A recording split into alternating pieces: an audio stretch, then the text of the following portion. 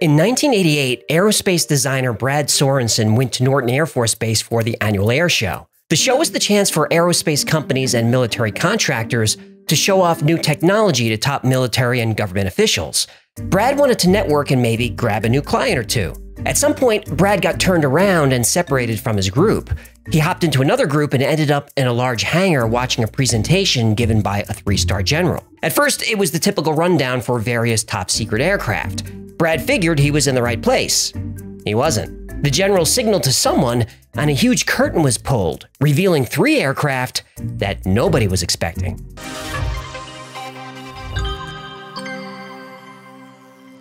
When fellow aerospace designer Mark McCandlish called Brad to see how the airshow was, Brad was silent for a long time. Mark asked him what was wrong. Brad sounded scared and depressed. He said, "I think I saw something I wasn't supposed to see." Mark was confused. They both had top-secret clearance. They worked for General Dynamics, Lockheed Martin, Northrop, McDonnell Douglas, Boeing, Rockwell International. They worked for the usual suspects. Right. Now, as aerospace designers and illustrators, they often learned about experimental aircraft before they were even built. So what could be more secret than that? Brad said after the presentation, they pulled a curtain back to reveal 3 flying saucers, completely silent and hovering a few feet above the ground. Mark asked Brad to describe them. He said they looked like something out of the 1950s. They had a flat bottom, sloped sides, and a dome on top. And on the dome were small bubbles that looked like they contained cameras. The smallest saucer was about 24 feet in diameter. The next one was about 60 feet, and the largest saucer was about 120 feet wide. The general giving the presentation called them ARVs, or Alien Reproduction Vehicles. The nickname they gave the saucers was fluxliners. In electromagnetism, electric flux is the measurement of an electric field through a given surface. So this was a bit of a hint. Next to the small saucer was a television playing various test flights. Video showed a saucer, or an ARV, hovering silently over a dry lake bed somewhere in the desert. Then the ARV did maneuvers that seemed like bouncing, and then finally the saucer stopped and flew straight up as fast as a bullet. The audience was stunned. Nobody had ever seen anything fly like this. Mark asked Brad if they explained how an aircraft could move in such a way. Brad said he was surprised at how simple the mechanics were. Mark said, "Wait, what, you got to see inside of the flying saucer?" Brad said that next to the craft was a large easel which described the internal components. Plus, the smallest saucer had some of its side panels removed so visitors could see the complete interior. Brad Sorenson saw the engine, the life support system, the crew area complete with jump seats and steering mechanisms. Mark McCandlish was blown away. And Mark, being a designer and illustrator, asked Brad if he could remember specifics about the saucer. Mark wanted to draw a diagram. Brad said he could remember and would tell Mark everything, but there was no way he was doing that over the phone.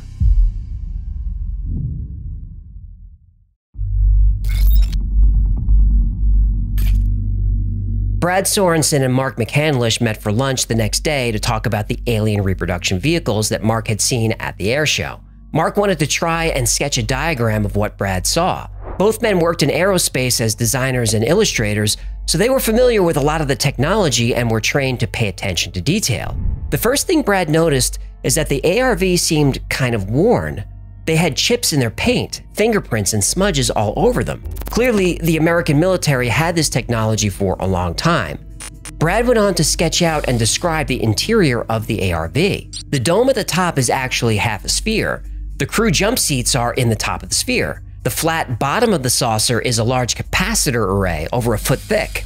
On top of the array are oxygen tanks for the crew to breathe and to maintain air pressure within the craft. Then Brad revealed 2 bombs dropped by the 3-star at the air show. 1, the saucer can travel faster than light. Wait, what? And 2, it uses zero-point energy. Wait, what? Well, zero-point energy would require its own episode to really get into it, but here's the gist. 0 point is the lowest possible energy that a quantum mechanical system can have. Excuse me, did you just yawn? Well, that explanation did not help. Well, in classical mechanics, empty space is just empty space. But in quantum mechanics, no space is truly empty. There are fluctuating fields in constant motion, and there are particles that act like waves that wink in and out of existence. These fields and particles require energy to do that. energy that exists everywhere, even in the vacuum of space. For example, liquid helium at absolute zero in a vacuum is still liquid. You can't have liquid unless the atoms are in motion. Helium doesn't freeze because zero-point energy keeps the atoms moving. Well, yeah, but how much energy could there actually be in nothing? Well, physicists John Wheeler and Richard Feynman calculated that zero-point energy in the vacuum of space is so powerful that the amount of space that fits in a coffee cup has enough energy to boil and evaporate all the oceans on Earth. A coffee cup. Well, if zero-point energy boils away the oceans, we can refill them with the tears of oil company executives. And the politicians in their pockets. You're catching on. It was at this point where Mark McCandlish put his aerospace design skills to work. He converted Brad's rough sketch to a technical blueprint to scale of a functioning flying saucer. Over the next couple of years, Mark would perfect his drawing after speaking with other eyewitnesses who gave him more and more details. Wait. More people saw this flying saucer than just the one guy? Oh yeah, many more people.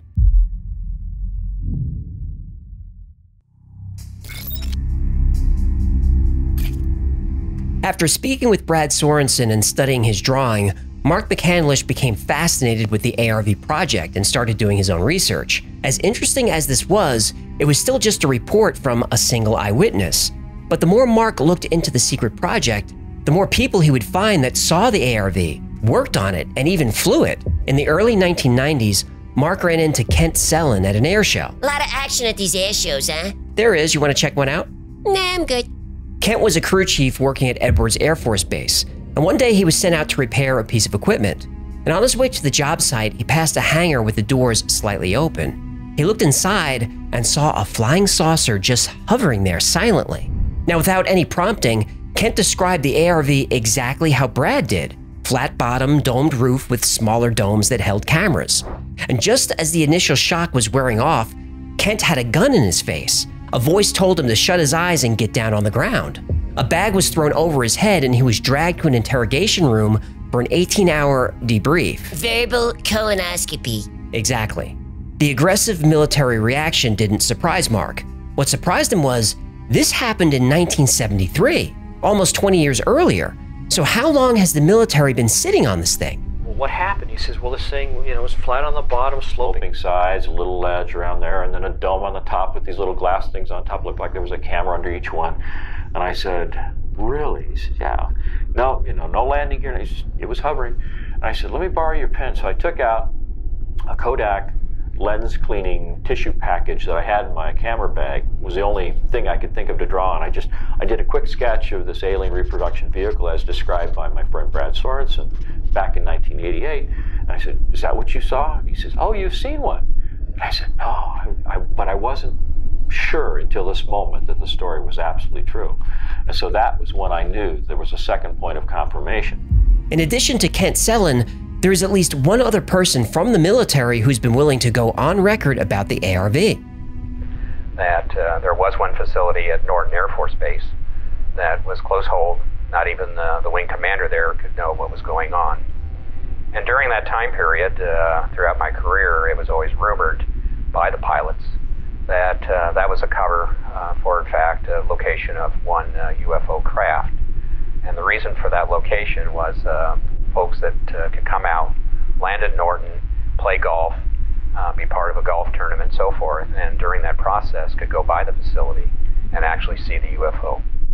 Now, hold on. So they would fly into a secret airbase, go see a UFO, and then play golf? That's what the colonel said. That's a very military-industrial complex, Bilderberg, skull and bones, Bohemian Grove thing to do. It really is. Throw in some ritual sacrifice and it would be perfect. All right, let's keep it nice. Hey, I'm just spilling the tea. The more Mark McCandlish asked around, the more people he found who knew about the ARV flying saucer project. The story really started to come together when Mark was introduced to Lieutenant Colonel Wendell Stevens. Colonel Stevens was a pilot who chased UFOs in the Arctic many years ago. Mark asked the colonel, hey, any chance you took photographs of something that looks like the craft I'm describing? Oh, please tell me there are pictures of this thing. There are pictures. Boom shakalaka!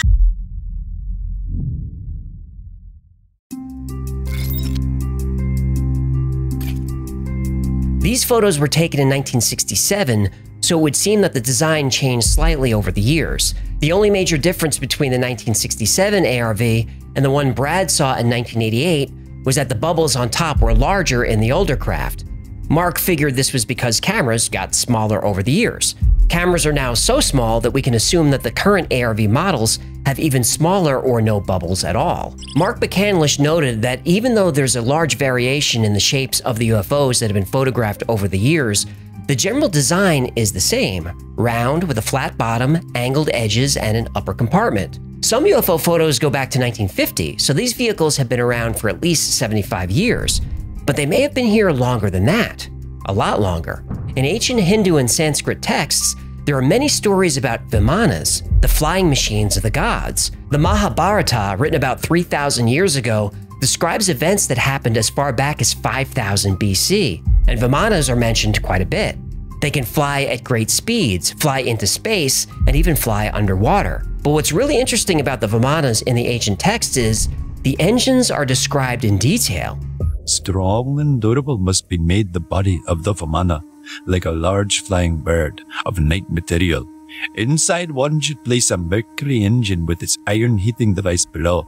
Through latent force in mercury, which triggers the buoyancy swerve, a man sitting inside can travel great distances in the sky. The Vimana's movements are such that it can climb vertically, descend vertically, move forward and backward. With the help of machines, humans can fly in the air, and celestial beings can come to Earth. In other passages and texts, Vimanas are described as having a mercury vortex engine. That's pretty specific. So, a couple of questions. If mercury is in a cylinder and is then heated, will it circulate and cause a vortex? Yes, it will. But what if the Vimanas weren't using heat? What if they were using electricity like the ARV does? Will mercury circulate if a current is applied to it? It sure will. This technology was very interesting to Germany in the 1930s. You might be familiar with Die Glocke, or the bell. Die Glocke was about 12 feet high and 9 feet in diameter. It used two high-speed counter-rotating cylinders filled with solutions of liquid mercury. The rotating mercury supposedly allowed the bell to defy gravity. We know that if you apply current to mercury, it will rotate. Reverse the polarity of the current, it rotates in the opposite direction. At this point in Mark's research, he was convinced the ARV project was real, and he began to unravel the mystery of its method of propulsion. In order to completely solve that piece of the puzzle, Mark would need to speak to people who claimed to have been inside a UFO. So, he started talking to abductees.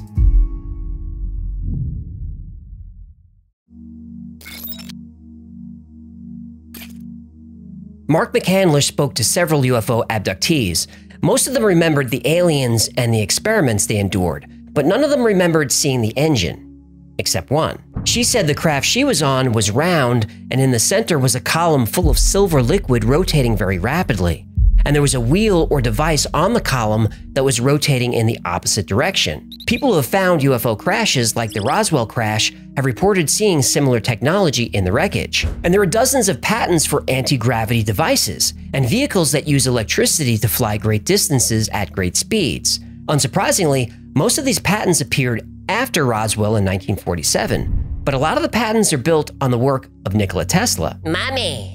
Between the many eyewitness accounts from military contractors and the accounts of alien abductees, Mark was able to discern how the ARV operates. The circular base was essentially a huge Tesla coil, multiple metallic layers stacked on each other with a slight gap in between acting as a capacitor to store and redirect electricity. Because the craft uses a lot of electricity, possibly 1,000,000 volts or more, it generates a powerful electromagnetic field.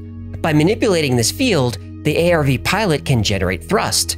The center column contains two counter-rotating cylinders of liquid mercury. The upper platform acts as an additional capacitor, working with the lower capacitor to allow the craft to move in any direction.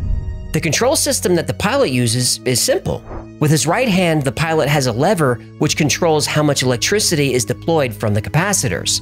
At the pilot's left hand is what looks like a large trackball. This control sends power in any direction, 360 degrees. Oxygen tanks and the life support system is attached to the lower platform. The ARV has no windows. It uses what's called a synthetic vision system. The cameras on the exterior of the vehicle allow the pilot to see.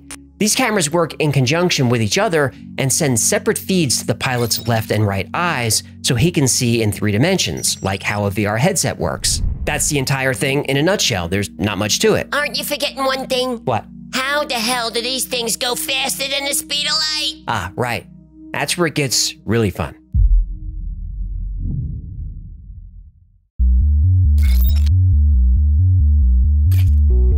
The ARV is a vehicle that captures, generates, stores, and redirects a tremendous amount of energy in a field around the craft. This field is manipulated by the pilot, which allows it to fly in any direction. But that doesn't explain how the ARV can exceed the speed of light.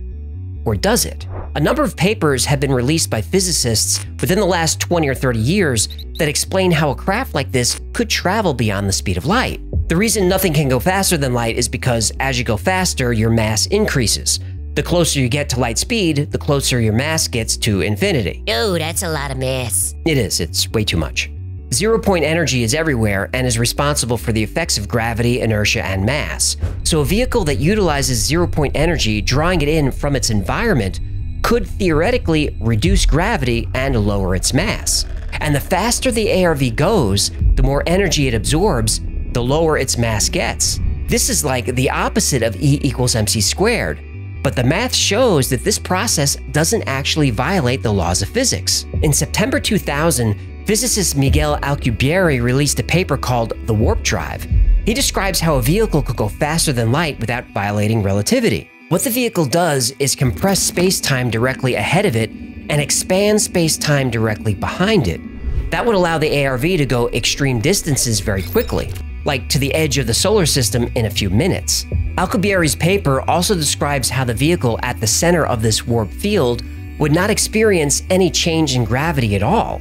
No matter how fast you accelerate or how sharply you turn, the bubble around you maintains the exact conditions you had when you started traveling. This would explain why UFOs can maneuver so dramatically. An aircraft moving at 7,000 miles per hour doing a sharp right turn would turn the human body into chunky salsa. Seatbelts wouldn't matter, your organs would be crushed by the G-forces, though you would stroke out before that happened. But using Alcubierre's warp drive, you don't feel any of it. You could literally accelerate at 100 G-forces and not spill your martini. Ooh, there's martinis on this flight? I figure if I'm traveling to another solar system, I'd like to be relaxed and a little buzzed. Ooh, how did the stewardesses look? They're called flight attendants now. Pilots have reported that UFOs moving at extreme speeds do so without generating any noise or any exhaust of any kind. UFOs have been said to generate energy out of thin air. Well, that's because they do. Now, what is zero-point energy? I'm going to show you many different definitions, but let me quote Nikola Tesla. Quote, "Throughout space, there is energy. Is this energy static or kinetic? If static, our hopes are in vain. If kinetic, and we know for certain it is, then it is a mere question of time when men will succeed in attaching their machinery to the very wheelwork of nature. Many generations may pass, but in time our machinery will be driven by a power obtainable at any point in the universe." And so there, ladies and gentlemen, is the basic birth of the concept of zero-point energy.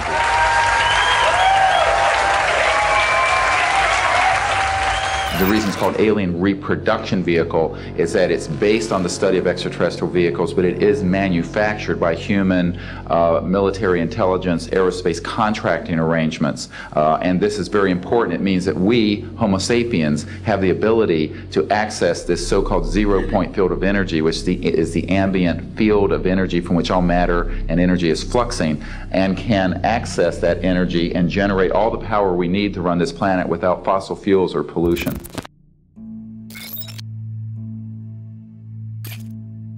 Most of the information in today's episode comes from a documentary created by filmmaker James Allen. It's called Zero Point, the story of Mark McCandlish and the Flux Liner. If you're interested in this topic, and how could you not be, I'll link to the full doc below. It's 90 minutes of jaw-dropping stories. But... Damn it, I thought we were gonna get by without a butt today. Did you really? No. But how much of the story is true? Well, even though we have eyewitness testimony of the ARV, aka the Flux Liner, aka the Flying Saucer, It's still just testimony. We don't have physical evidence. We have pictures. We do have pictures of saucers, that's true. We know that most are hoaxes, but there are a few that haven't been explained. As to the science behind zero-point energy, there's not a consensus. It's a relatively new field of study. Relatively nice. Some physicists believe zero-point energy is real. The math works. But some physicists are more skeptical and can still get the math to work without zero-point. Even if zero-point energy is real, and I believe it is, Mark didn't really know how the ARV captured the energy. Maybe it can be absorbed through the vehicle's magnetic field, we don't know. Well, it sure would be nice to have the Tesla files that were definitely stolen by the FBI. Yeah, it would be nice to have that stuff. Now, as for the Mercury Vortex Drive, people have known about this technology for a long time. And really, same with zero-point energy. We've known about that since Tesla, maybe before. But nobody has been able to get either technology to work. Ha! Excuse me? If anyone got free energy to work, they would be disappeared faster than you can say ExxonMobil. Yeah, it would seem that whoever comes close to getting free energy to work, they suddenly come down with a case of severe bad luck. I've seen copies of inter-office correspondence among defense contractors that openly stated that they felt the technology was a fundamental enabling technology, that it had all kinds of different defense applications, but it also had a lot of serious civilian applications that would be beneficial to humanity as a whole, to the environment. It seems obvious that someone, perhaps a group, maybe some kind of a rogue civilization within our society, has captured the technology. They're exploiting it for their own aims, for their own interests, whatever those might be. There's not a sliver of doubt in my mind that it exists. The storyline basically is that there's a lot of work going on in the aerospace industry that would indicate that we have black projects that have gone even darker.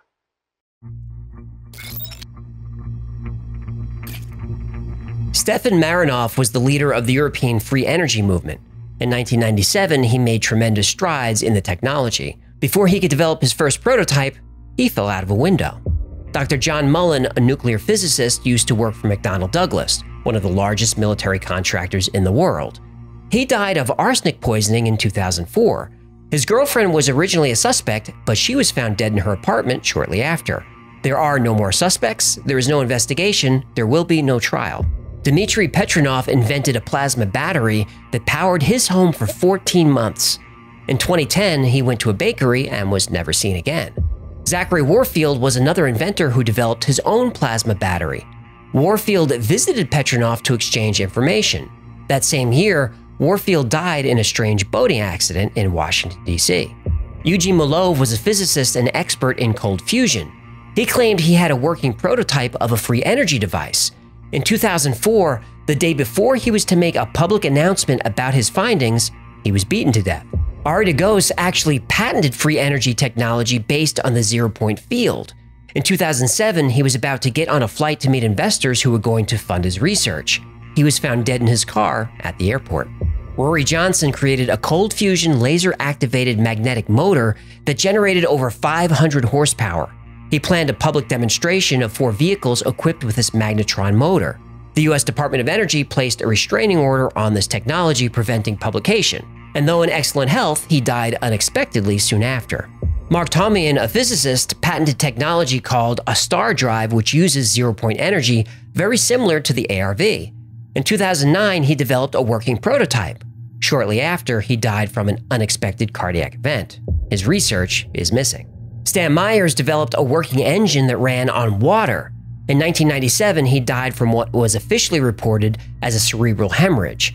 This happened while having lunch with 2 potential investors. His last words were, "I was poisoned." Remember I said that most of this episode comes from a documentary created by James Allen? He ruffled a lot of feathers doing his research, specifically at Lockheed Martin. And so, I'm kind of mystified as why a lot more people haven't picked up on this and sort of hammered on Lockheed or Grumman or whoever to say, "Are you guys really doing this?" I actually called a spokesman at Lockheed and asked her straight up. I'm like, "So, what's going on with your electrogravitics program?" And she's like, "Well, we're not at liberty to discuss those programs." And I'm like, really, why not? And she's like, well, it might threaten our competitive advantage. And I really wish I'd gotten that on film or tape. Because my next documentary, Tom, are you listening? I want to do a sort of a investigative documentary on specifically on anti-gravity in the aerospace industry. Oh, I can't wait to see that new documentary. This kid is a hero. Was a hero. Oh, you gotta be kidding me. While still editing the film before it was even released, James Allen was diagnosed with an aggressive form of cancer. He was dead in 3 months. I'm so angry right now. That interview clip I showed was from 6 weeks before his cancer diagnosis. Did he look sick to you? No, he did not. Autopsy results revealed an unbelievably aggressive tumor that usually occurs in patients with cancer for years, not weeks. And his blood contained 12 heavy metals and radioisotopes at toxic levels. Manganese, beryllium, thorium, and uranium were found in his blood. James Allen never got to see his documentary released. And his next film, which would expose anti-gravity technology being pursued by military contractors, now that would never happen. This is a bunch of these government companies doing the when are we gonna stand up and something about these Yeah, I know. Even Mark McCandlish was afraid. You've actually heard a couple different stories about people being shut down when they're trying to implement this. Or killed. Or killed. Yeah. I mean, there's many times I lay awake at night with my 9mm under my pillow, loaded, and I wonder why they haven't killed me. You know, I honestly did. Well, at least he made it, right? Tell me he made it. Did he make it? Well, oh no. This past April, Mark was found dead in his apartment. Let me guess. He took his own life. Yep. You better watch your back, sport. I do. I honestly believe the only thing keeping me safe is all of you. I just hope that's enough. Thank you so much for hanging out with me today. My name is AJ, that's Hecklefish. This has been the Y-Files. If you had fun or learned anything, do me a favor and like, subscribe, comment, share. That stuff really helps. Unlike most topics we cover on the channel, today's topic was recommended by you. Although you warned me to be careful with this one. If there's a story you'd like to see or learn more about, go to theyfiles.com/tips. But please keep my personal safety in mind. And special thanks to our patrons who make this channel possible. I couldn't do this without you. I'm gonna thank you right in your ear. Thank you, patrons. Thank you so much, patrons.